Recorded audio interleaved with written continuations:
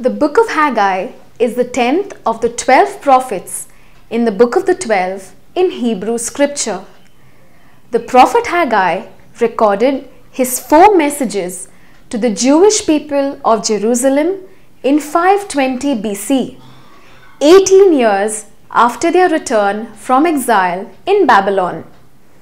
He was an older man looking back on the glories of his nation, a prophet imbued with a passionate desire to see his people rise up from the ashes of exile and reclaim their rightful place as God's light to the nations.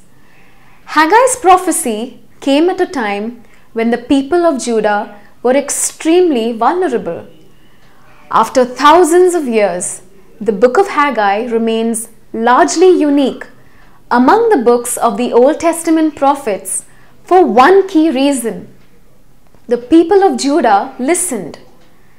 Haggai's message to rebuild the temple was passionate, simple, and straightforward.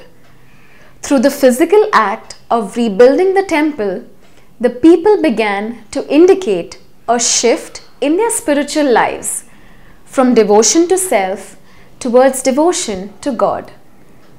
Haggai's encouragement to rebuild the temple in the face of the Jews' neglect brings to mind the Apostle Paul's exhortation to Christians to build our lives on the foundation of Jesus Christ.